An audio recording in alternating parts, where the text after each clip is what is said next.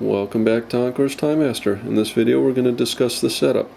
I just want to note that the built-in manual is accessible by tapping on the manual button. This manual is also downloadable from our website in PDF format, so please look at the Time Master page and look for the documentation section. We recommend turning the phone into landscape mode and then double tapping on the text zooms it in so it's a bit easier to read. Okay, the setup options are grouped into its basic function, the database function. So let's dive right in, tap on database. So you can see we have our clients, projects, tasks, and expenditures, and also if you have the optional billing module you'll have the taxes and terms.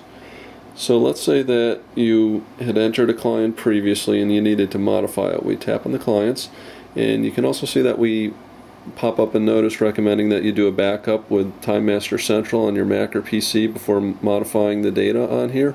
If you delete an entry, you can always restore it from the backup that you just did. So we'll tap on that, and we can also add clients here by tapping on the plus button, or just tap on the row to edit that entry. Now let's say we needed to add a code to this client, so we can tap on the code field, add the code. Now we have a code. We can also change the rate, say that we're charging them a different rate now. It's years gone by and we're raising our rate a little bit and we're now charging $93 an hour. You can change that here. And we now also have the rounding available inside the client. So you can either use the global or no rounding, up, down, or nearest, just like in the global screen. If you have the optional invoice module, you can select the tax, enter the tax rates that you put in by tapping on the plus button, and that will be used on the entries for the invoice. If your time entries are taxable, tap on this row, put a check mark there, and when you create a new time entry, the taxable will be automatically checked. Same goes for expenses. If you want your expenses to be taxable when you create a new expense entry, have that checked. Also, terms for showing up on the invoice. We added a couple terms here, and these will show up on the invoice also. Okay, so let's save that.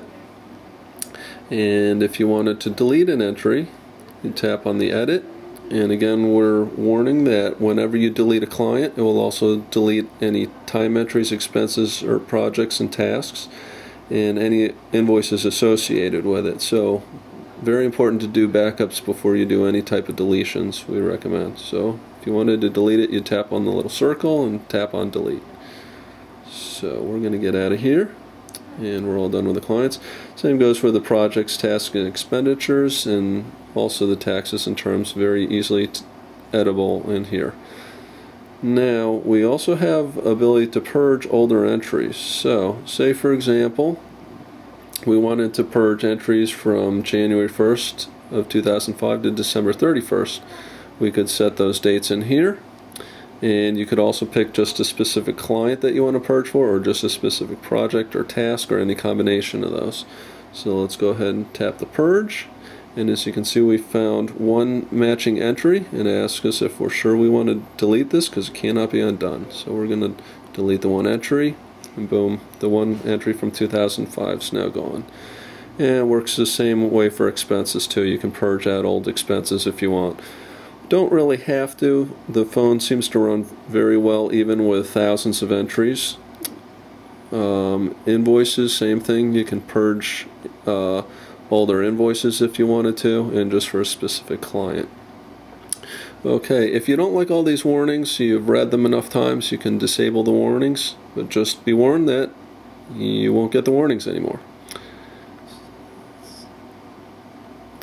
Okay, so now let's go to the general section. And in the general section we have our entry rollover. This is if you're a night shift worker and say that you normally work till 2 a.m. in the morning.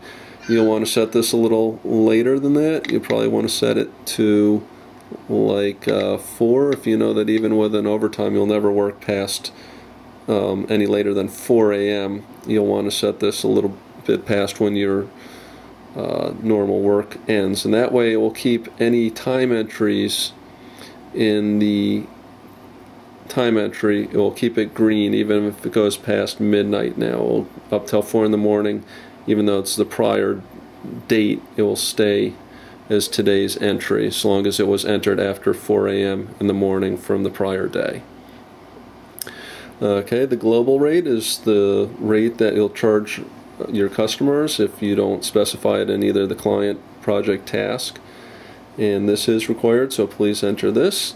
Multi-timers, if you want, you can have multi-timers. We have it disabled by default, and say for example we went in and we have another entry. We'll just create another entry here.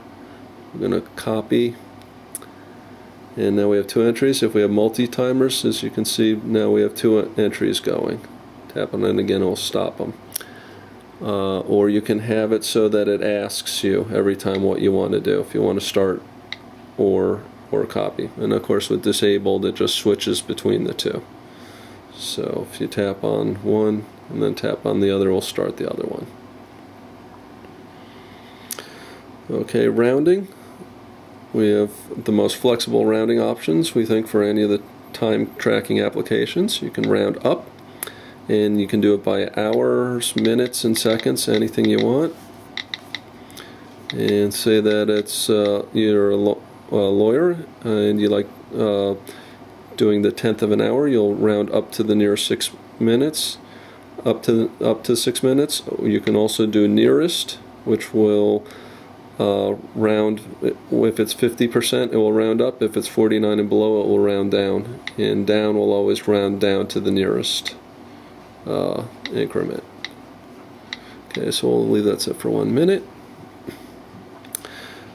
Start old entry. What this is for is when you tap on the old entries, it can either ask, always copy, or always start. So like we just went into the time entry, and if we tap on one of the old ones, which is denoted by the gray color instead of the green color, it's going to ask us what we want to do. If we want to start it or copy it. If we copy it, of course we'll copy it into a brand new entry and we'll start the timer immediately. So let me just delete that. Okay, or you can always have it copy or always start, even if it's an old time entry. Also note that if you have invoiced something, it will only give you the copy option. It will not start a timer that's on an invoice that's either billed or paid. It will start a pending one, however. Okay, time mode. This just is what you like to see on your time entries screens. You can have it display all 3, stop, start, and duration. Or if you don't use timers and you just want to see start and stop, you can have it just display those 2. Or if you only use timers and don't really care about the stop time, just use start and duration. Time quick pick. This is our handy little quick picker for the times. As you can see, you can add plus times to your entries real quick. This is our little preview here. Say that, for example, you wanted to change this to doing 6 minutes for the center buttons. You can see these are now 6 minutes. And you can do that for all 3 buttons are modifiable to whatever you like to set them at, each pair of 3. And the last thing is the week starts here. If your work week starts on a different day of the week, say for example Tuesday, if you do any reporting by last week or this week, it will run from this day to the previous day. So if you have it Tuesday through Mondays, those 2 filters will allow you to pick the proper dates by using this. Okay, that's the end of the general.